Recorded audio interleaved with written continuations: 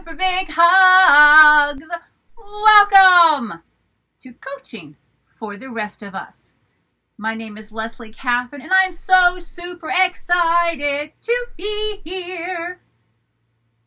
Did you ever have someplace to go? Did you ever have someplace to go that you wanted to go? Did you ever have someplace to go that you did not want to go, but maybe you had to? Adulting is so hard. Sad face.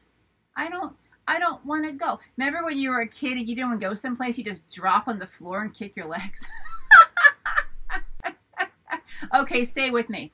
So you're in this thing and you're with adults and you asked or told or persuaded or guilted to go. And instead of having this conversation about why you don't want to go, why it's a bad idea for you to go, and why you're just, you know what, we'll shelf that. We'll table that for later.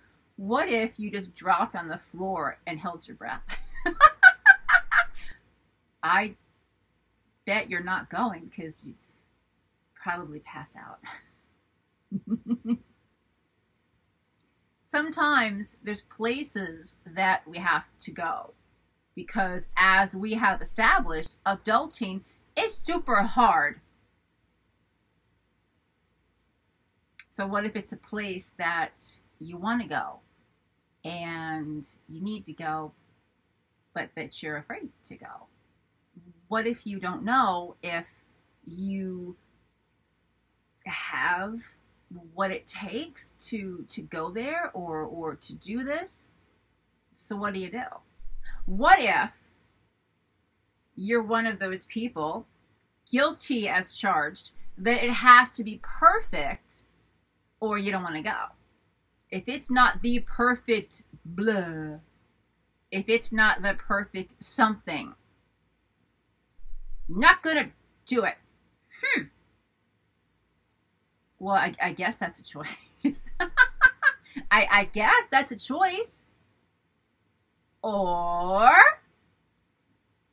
sometimes when you just go and you just show up and you bring the body, and the mind will follow.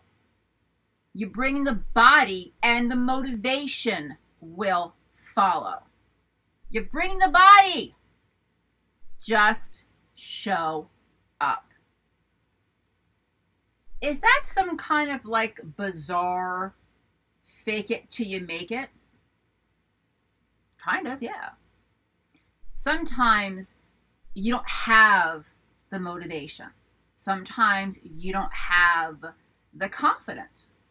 Sometimes you just don't have the thing to get you to go to the other thing. You don't got it. I'm not feeling it today. But you still have to do the thing. You still have to do it. So how do you do it?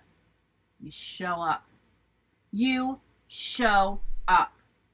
And the motivation is going to follow. You show up and the follow through follows. A lot of that comes down to that fear thing. You know, we're going to pull back from what we're afraid of. We're going to pull back from what's painful because that's a survival mechanism. And you're beautiful, you. Going to pull back. It keeps you alive.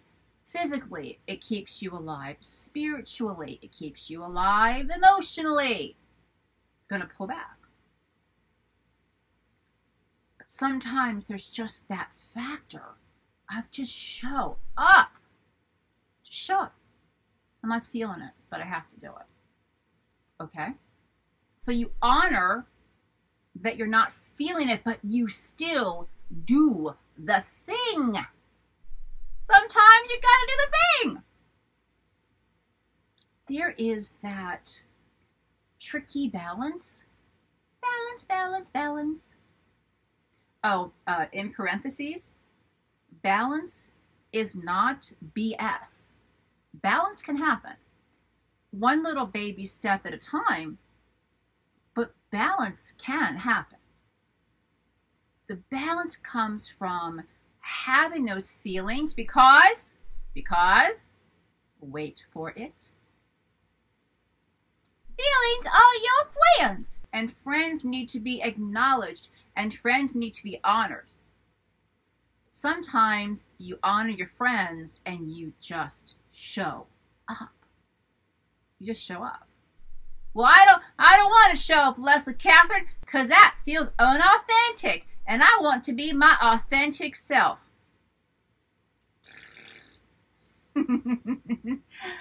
Newsflash! You are you. You are you. Whether you're being authentic or not. Ah, words have power. Sometimes we get these phrases in coaching that sound good, but don't produce good results.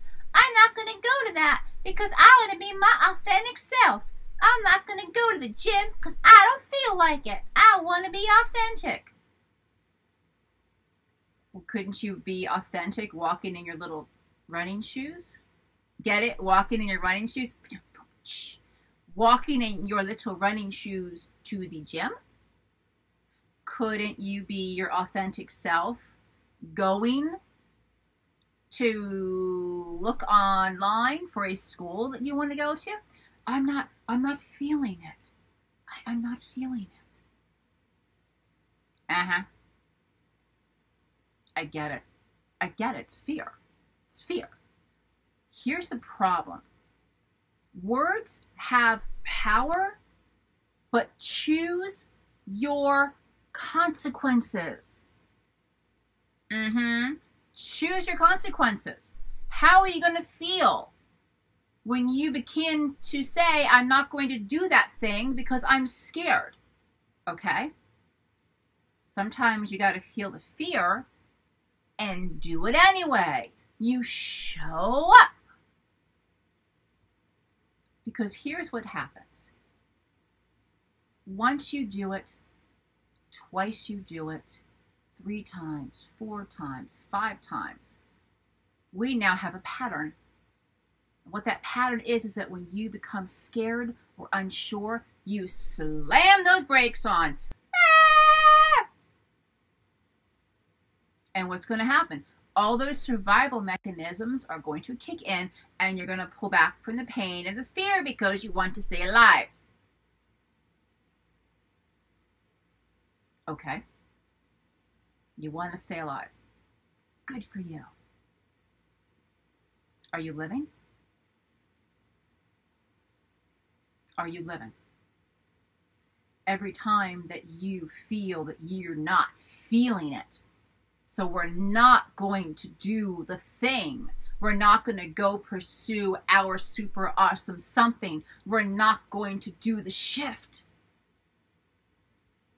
Okay? Are you living?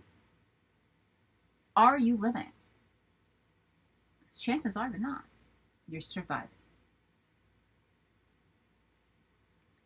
Not every single something or shift or the next thing, or, just literally just throw whatever phrase you want in there. Throw it in there, baby! Boop! Into the coaching melting pot. Pick a phrase, any phrase. Pick a phrase, any phrase. You're not always going to feel it. Show up. Show up.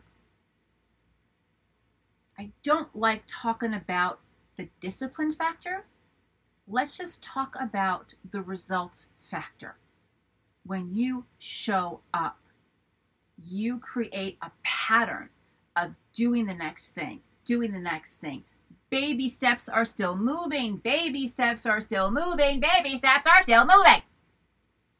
You're moving. And you're moving. And you're moving. And you're moving.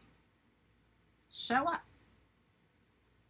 If you're not feeling it and you show up, you kind of can't feel any worse.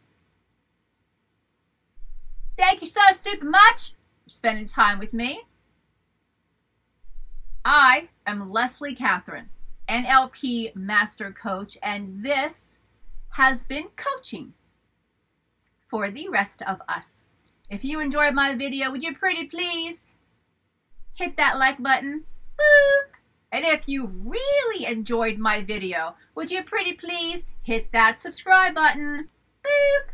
And as long as you're hitting buttons and stuff, hit that ringy-ding thing and let you know when we put out another video.